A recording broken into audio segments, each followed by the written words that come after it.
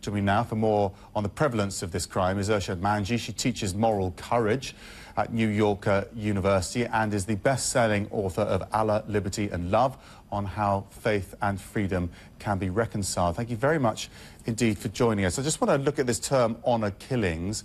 How did that come about? What does it mean? What does it say about the cultural background to this crime? Right.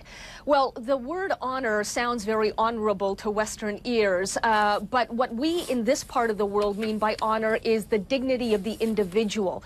But there are other parts of the world, and you've just named them, in which honor is seen as being about the group and about the reputation of the group.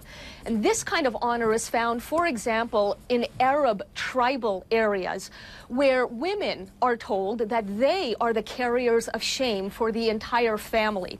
So that if a woman, under the code of honor, is seen to be, or even accused of being, immoral, accused of shaming, then it's not just she that is being shamed by herself.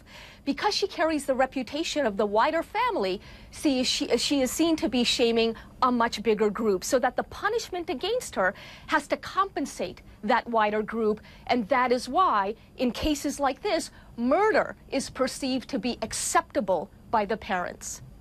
And it's so irrational when you put it like that as well, but it does seem to be on the up, or are we just reporting it more? It's hard to say, Max.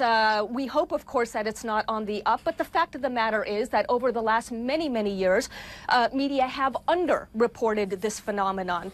And so I think with a heightened awareness about these stories, you know, in various parts of the world, more and more people are beginning to see that all cultural differences are not to be celebrated, that just because something happens in the name of culture does not mean that it must be embraced. And certainly even here in New York, where I teach young people, a lot of them come into my classroom not knowing that they're permitted to criticize other people's cultures and not just their own.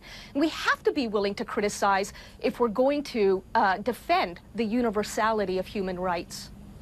Irshad Manji, as ever, thank you very much indeed for joining us on the programme.